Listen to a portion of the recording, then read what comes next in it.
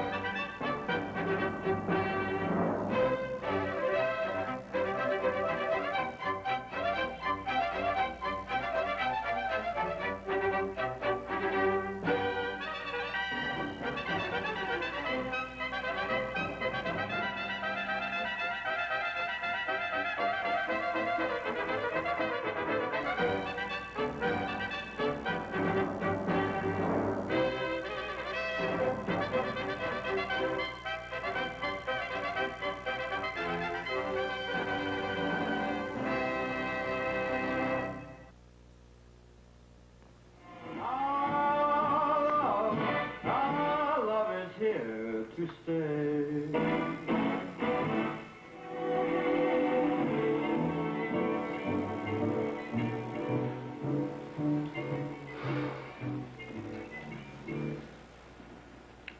Again. You want to play it again, Sam? Just trying to cheer you up, Mr. President. Charlie, my wife just walked out.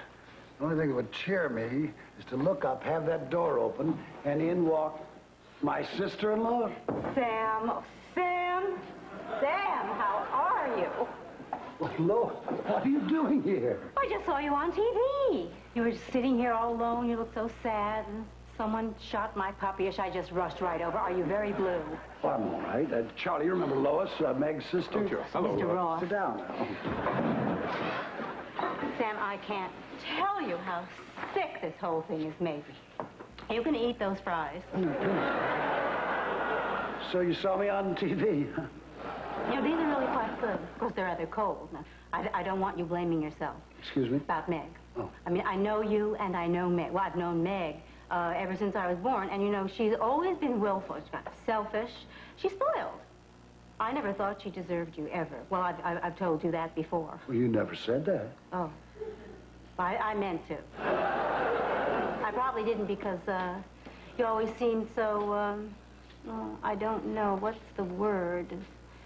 Happy. You know, I live 3 blocks from here, and I never come in here. Never. How are the kids? Well as could be expected. I don't know. I'm a little worried about them. You know, I could come and stay for a few days. Oh, I couldn't ask you to do that. Oh, you didn't. I volunteered. Oh, was I being pushy? Maybe I was being pushy. Was I being pushy? Well... Oh, I was being pushy. I'm sorry. Never mind. No, Lois, really. You don't want me in the White House. I'm just getting away. Well, it's pretty big, you know. Oh, I wouldn't fit in. I won't come. Oh, don't say that. Oh, you mean that? I mean what? What you just said? Well, sure. Well, all right. That's settled then. Goodbye, Mr. Ross.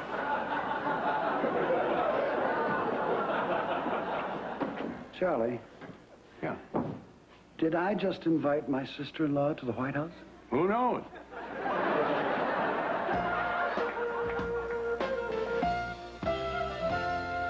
Meg's leaving is devastating his presidency. We have to tell him. Oh, sure we do. You guys keep saying we. I don't know why you're so scared. He's just the president. Well, he makes me nervous, and I wind up saying these incredibly stupid things.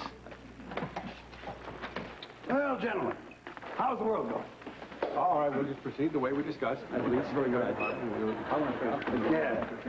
Well, I suspected it wasn't great. Well, Charlie, isn't anyone going to tell his president what's going on out there? Sir, the stock market experienced a slight plummet. 78 points. But so far, nobody's jumping out of buildings or anything. Brian? Yes, sir. Speak. Well, the polls are down a bit. A bit? A lot. A lot? Catastrophically. Hey, offhand, sir, I'd say it's probably just a hula hoopism. A what? A hula hoop. You know, a short-lived thing like a fad. Never say that again. No, sir. Justin has something that he wants to mention. Well, sir, there's been some name calling overseas, but I wouldn't pay any attention to it. Name calling? What kind of name call? Actually, sir, it was childish. Just forget I mentioned Who's it. calling me now? It's the Russians, isn't it? Honestly, sir, you... Oh, no. It's Gaddafi. What's that son of a bitch calling me now? Actually, it's the French, sir. The French? They're calling you a cuckold, sir. Brian, get me the French. All of them? Get me the French now. Yeah. Could you get me some French people for the president to talk to? Charlie, Get me President Laclos right away, please. what time is it over there now? It's a little after 3, sir. He's probably out in some cafe with his mistress, getting sloshed on cheap Beaujolais, being rude to the tourists. One moment. Monsieur President. He's on. Listen to me, you twerp. Sir. What's all this about you calling me names? I'll have you know that I'm one of the boys that helped pull your chestnuts out of the fire.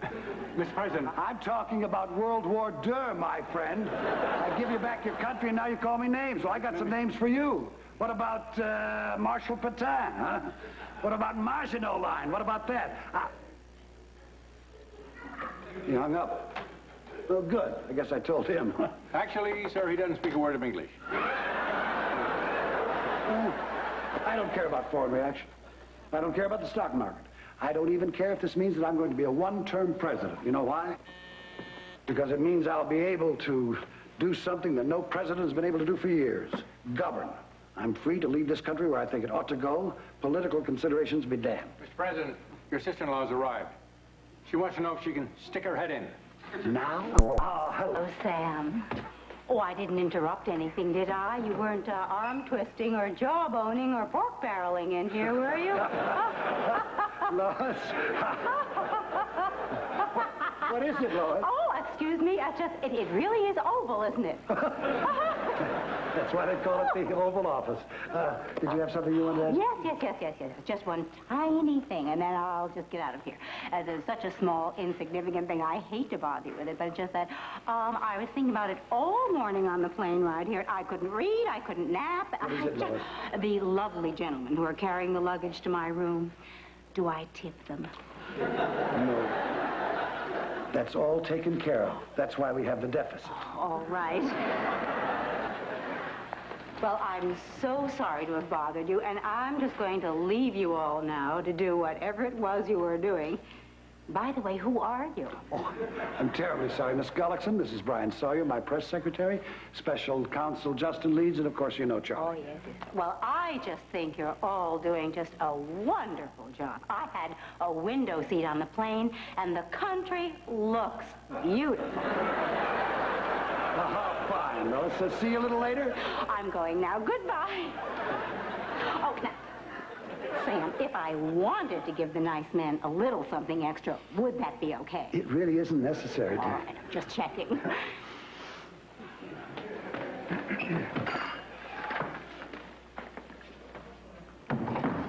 Kids are crazy about her. Well, now, where were we? Let's get back to business here. Well, we have to figure out how this situation is going to affect the summit. Yes, what is it? Oh, hello, Lois. No, we weren't talking about anything important, really. Well, just 1 second, and I'll check. Any of you fellows have 2 5s for a 10?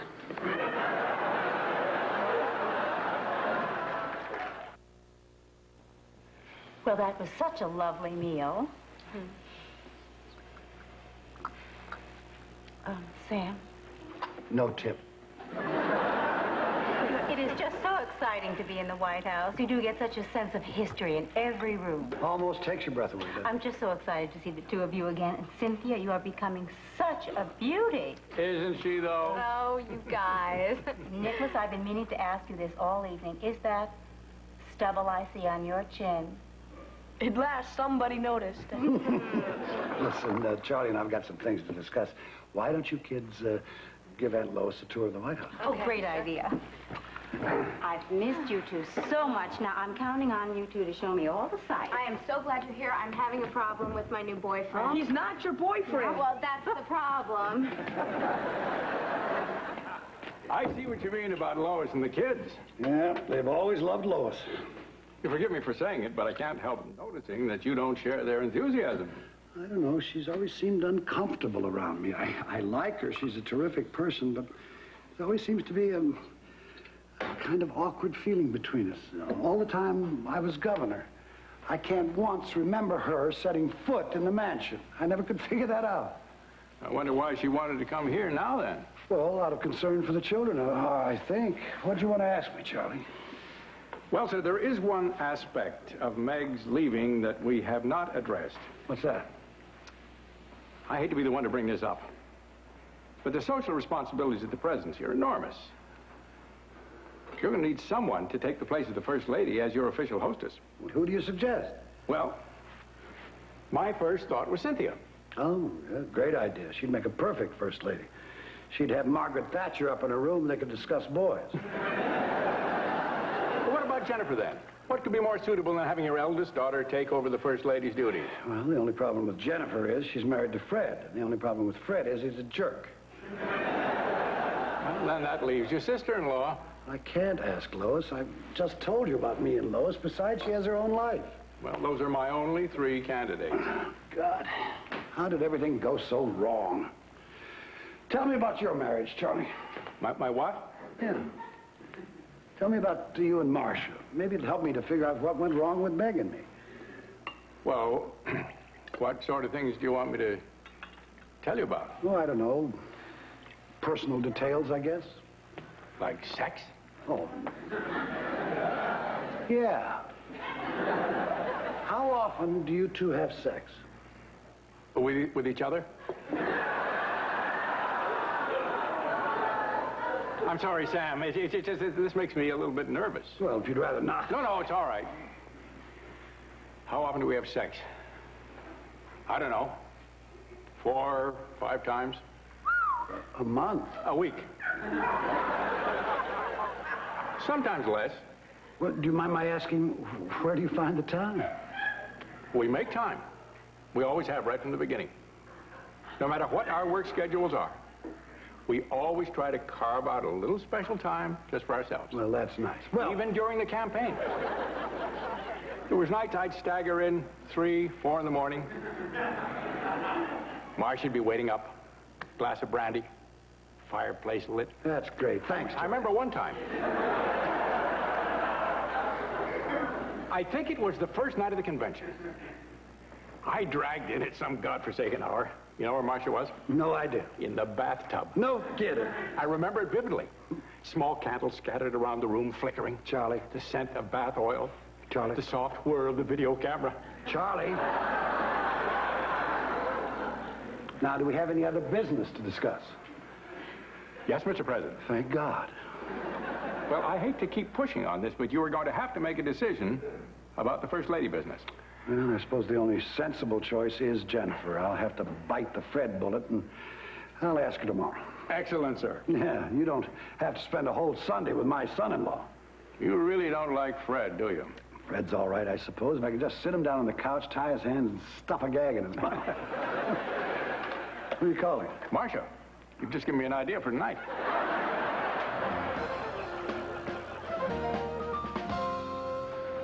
I bet it's been great having Lois around. Oh, it's been very good for Cynthia and Nick. Yeah, and you too, Daddy. I bet she keeps you from brooding all the time. Well, it's pretty hard to brood in Lois's presence, that's true. And, sir, may I add my sincerest condolences to this terrible misfortune that's befallen you. You have no idea what that means, Fred, coming from you. You're a courageous man, sir. I just know if my Jenny ever walked out on me, well, just thinking about it. I know. So, Daddy, what did you want to talk to us about? Well, I have a kind of favor I want to ask you. Oh, sir, if there's any way we can help you through this, I mean, you know, anything we can do at all. It's Jennifer's help that I need really most of all. Oh, well, we think of ourselves as a team. Oh, do you? Oh, absolutely. Partners. Equals. We work in tandem, sir. We would even consider, and I must say I haven't discussed this with Jennifer, I am sure we could maybe even move into the White House with you. Dad? Sir? Well, actually, that's... Well, yeah, and, sir, I don't mean just to help out with the kids. I mean even if you just need somebody to pal around with. Well, you know, someone to sit and chat with in the rose garden, have a couple of Frosties and a bag of peanuts over a ball game, or even go on that occasional fishing trip. Sir, just you and me and old Ma Nature. Fred, please, you're interrupting Daddy, and we don't even know what he wants yet. Well, what I want mostly is for you to understand that I need a little time to be alone. Just a little solitary time for reflection. So you see, Fred, what I need mostly is for you not to be there for me. Not to be there, sir? For me. Oh. That's a big can-do, Mr. President. Is he something or what? Is he ever? So long, Daddy. Bye, dear. Mr. President, I'm sorry, I don't mean to interrupt. Oh, no, Jennifer and Fred just leaving, Joe. Well, then you've discussed it. It's all arranged, Charlie. You're going to love the White House. Oh, of course they love the White House, Charlie. Everybody loves the White House. The cradle of democracy. I thought that was Athens. Well, they'll love Athens, too. Now, you kids be sure and send me a postcard. Mwah! Bye, darling. Have a lovely time. You'll talk to Lois? I'll talk to Lois.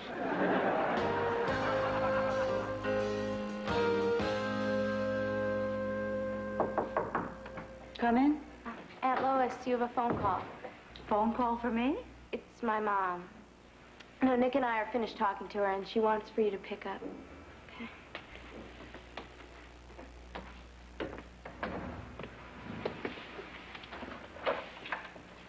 Meg? Where are you? All right. If you don't want to tell me. Well, how are you? All right. Meggie, could I ask you a question? Have you lost your mind? What is the matter with you?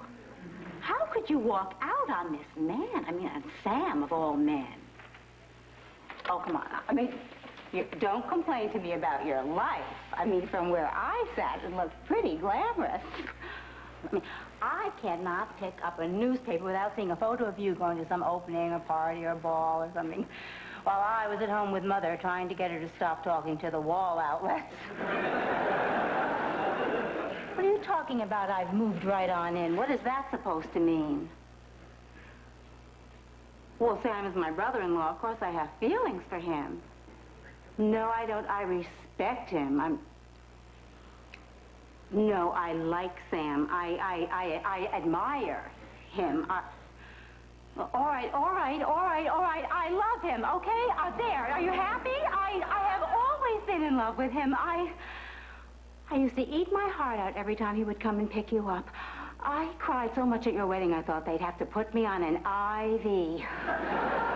The only reason I've ever known I had a heart inside of me is what happens to me when that man walks into the room. No. He doesn't know. I mean, he's never going to know. God.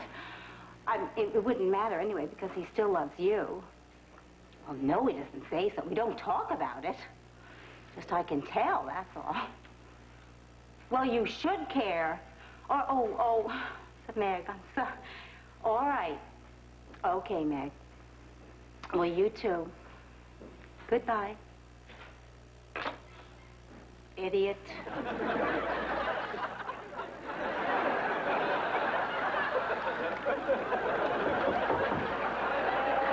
Come in. Come in.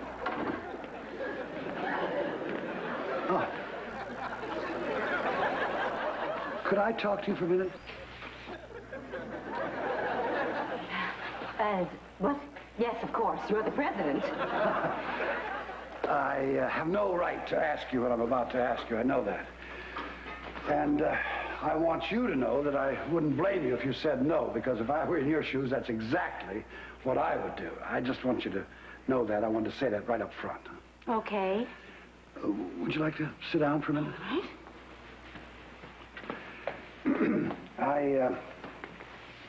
I would like you to come and live with us here in the White House. Don't answer yet. Just let me finish. But... Please, Lois, hear me out, and then you can answer however you like. I know it's a colossal thing I'm asking you, because it would mean uprooting you completely from your quiet, serene life in Wisconsin and thrusting you right into the middle of this insane Washington lifestyle. Because, you see, the idea is not for you just to be here to look after the kids. No, no. You would have to become my official hostess, just as if you were my wife. Oh. My God. I know. It's a terrible imposition, I know that. But I need someone to, well, accompany me to galas and state dinners. You probably have to have a whole new wardrobe, and it would probably mean getting an entire new hairstyle, and you'd have people fussing with you night and day. You'd never have a moment's peace, and plus you'd probably get so sick of looking at my face, you'd learn to hate me. What do you think? Well, Sam, I do have my own life to lead. I give piano lessons 2 days a week back home. I have a couple of very promising students. In fact, one 12-year-old who may be headed for the Tchaikovsky competition. In Moscow? No, Kenosha. But it's very highly thought. Well, I'm sure it is, and it was insane of me to even ask you. Please, I wish I hadn't mentioned it. I'm sorry. I apologize. But on the other hand, Sam, I mean, if you really need the help, we are a family. I guess I owe it to my country. Could you put that up there? Oh, sure. You mean you're really willing to do this? Well, what can I say? I guess you talked me into it. I did. You're a very persuasive man, Sam. Have you ever thought of running for public office? Boy, oh boy, who would have thought? I mean, one day you're a piano teacher in some rinky-dink town in Wisconsin trying to teach tone-deaf brats how to hack out the Blue Danube. Next thing you know, your older sister dumps the President of the United States. You run into him in some greasy spoon. He invites you to the White House for the weekend and ends up standing in your bedroom begging you to move in and take over for the First Lady of the land. God bless America.